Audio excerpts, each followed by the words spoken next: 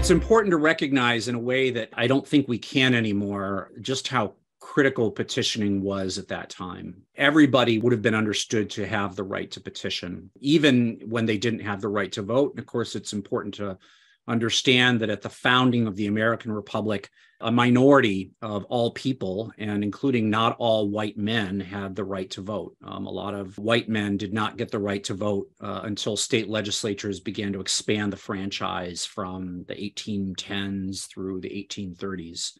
But everybody would have been considered to have the right to petition, which included, in some sense, a right to be heard before the legislature. So to give you an example, there was a big dispute in Massachusetts between the Wampanoag tribe at Mashpee, which is still in existence and federally recognized today, and the Massachusetts government. And at one point, the Native Americans at the Wampanoag began to petition and complain about the way that the state was mistreating them. Now, this was a state legislature, but similar norms applied as to what you would see in the U.S. Congress.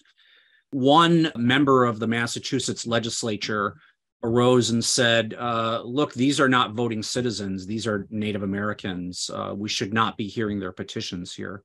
Generally, the rest of the assembly, the Massachusetts General Court, disagreed with this person. And there was a remark to say, look, we don't know what the right to petition means if it doesn't mean that anybody, and that would include people who don't yet have the right to vote, which would have included women, or even people who wouldn't have the right to vote today, such as children, they would be considered to have the right to petition. The right to petition applied to all subjects of the government. That's a case in which, everybody felt that they could petition. Not everybody did, but everybody felt that they could. And the other thing that I think it's important to keep in mind is that everybody felt that the petition should get a response, even if the response was no, and even if the response was expected to be negative. So, you ask for a new road or a county split, or you ask for some change to the laws on slavery or marriage or something like that. We don't have great statistics on this, but, a large number of these petitions were rejected. But what was always expected was a response. You were expected to be heard, and you were expected to be responded to. And I think it's fascinating that in the early 1800s, basically the first month of each congressional session, but for the first session, which often went 2 or 3 months, sometimes more, the first month of that entire session would be devoted to reading petitions from constituents. And then after that month, every Monday, every first day of the week that they were in session would also be devoted to reading these petitions. And the volume of petitions was so large that literally you can see in the House journals, members standing up and saying, why are we wasting all this time reading these petitions? Why are we doing this? You see this in the very first Congress. And then there was a pamphlet writer in the very first Congress named Candidus, and said, well, we do this not because it's efficient or inefficient, but because it's just. That, if you're going to have people submit to the power of a government, then they have the right to complain and they have the right to be heard.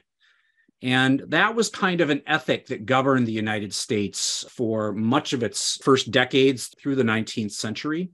And it's interesting, again, not to say that we should relive that experience, but it's quite different from the way that, say, our United States Congress or any state legislature conducts itself today, right? We know that most members of Congress, most legislators spend most of their time fundraising. They have to. That's not to point the finger at any one of them. It's a systemic issue.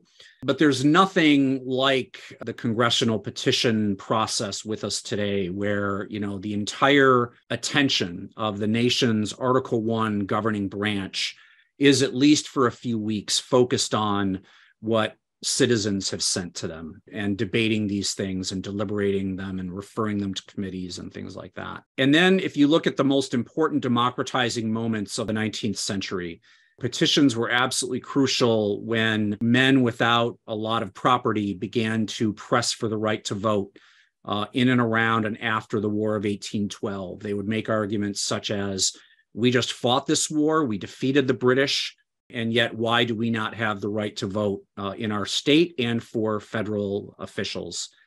The anti-slavery movement in the long run creates basically the Republican Party as an anti-slavery party in the 1850s, really gets its start and takes a lot of its leaps forward in the 1820s and 1830s as a petitioning campaign. It's doing many other things. There are speeches, traveling lectures, boycotts, things like that. But petitioning is just absolutely crucial. It's petitioning that Henry Clay uses to basically create the first mass opposition party in the United States, the first opposition to the Democrats in the 1830s. It's petitioning by which women in the United States begin to end coverture, the legal doctrine that when they got married, all of their property would be subsumed under the name and legal title of their husband. I could go on and on and on. Native Americans petitioned, often unsuccessfully, but in some really, really important cases, successfully, to hold on to lands that they still have ownership over now on reservations and trust land, any number of other things, religious liberty. And so anytime you look at the period from, say, 1789 to roughly the Second World War, and you see an important change happening in politics, a new social program, the government stepping forward to combat discrimination, look for petitions that were probably an important part of that movement.